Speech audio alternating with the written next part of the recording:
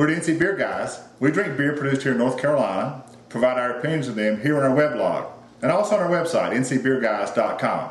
Remember, drink local and keep your beer dollars in North Carolina. Today we are drinking and reviewing the White Street Brewing Company's White Street Scottish Ale. White Street Brewing is a brand new facility, locally owned, beer manufacturing facility in historic downtown Wake Forest at, of course, 218 South White Street. They handcraft flavorful, small batch ales and lagers you can enjoy in the tap room and soon at restaurants, bars, and other establishments. In the tap room, you can see the entire brewing operation and while enjoying some brewed on the premises goodness. Make the trip to White Street, check out what's new on the NC craft beer scene. Of the White Street Scottish Ale, White Street says it pours a deep mahogany. Yep. And produces a light tan head. Yep. So it gives way to a complex maltiness we'll see in a minute.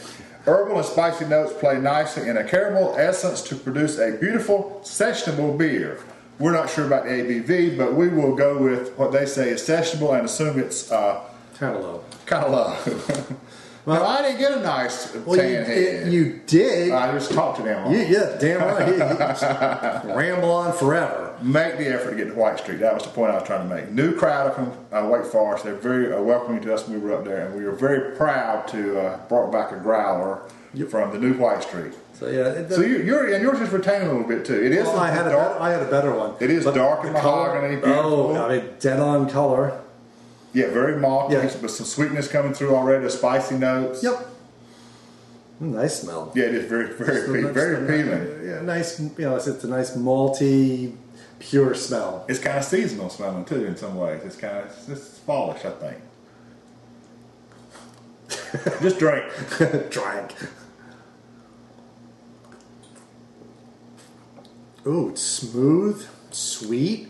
It's got a little mouthfeel to it. It lingers a little bit. But very light carbonation. Right.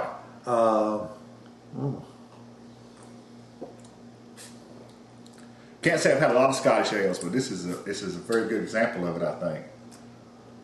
It's I don't know if it's medium bodied. It's not overwhelmingly deep, heavy. Right. But it's pleasant. I mean, it's like I said, it's crazy drinkable. Oh. And maybe that's what they meant by sessionable instead of the low alcohol. There's no alcohol bite to it, so it is on the low side, I think. It's just very pleasing. Oh, they disguised it very well. That's right, maybe so. I think they've hit a good note here. It is complex. There's plenty of maltiness coming through. I get more spice than herbs in my palate. No, it's got no herbs. Right. I don't get them either. No. It's just nice. It's malty, not chocolatey. I think it's true malt. I mean, it's a true malt. I think that's great. I'm going to go with the growler from the growler. I could settle in for some of this and do quite well. We happen to know that it is the best seller now at White Street, and it's a great thing that it's introducing a new brand of beer, new kind of beer up in the Wake Forest area. Smoky. What do you think? It's light smoky. I'm going with this because I think it's such a smooth drinking beer and it's better than kind of what I expected from a Scottish ale. Mm-hmm. So when it's better than expected, you go with one of these.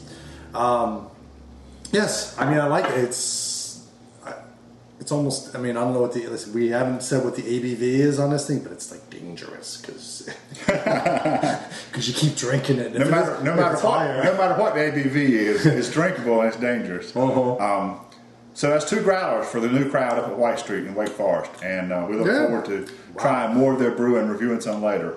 Remember, as always, go up to White Street, provide some feedback to them, get some of this beer for yourself, form your own opinions.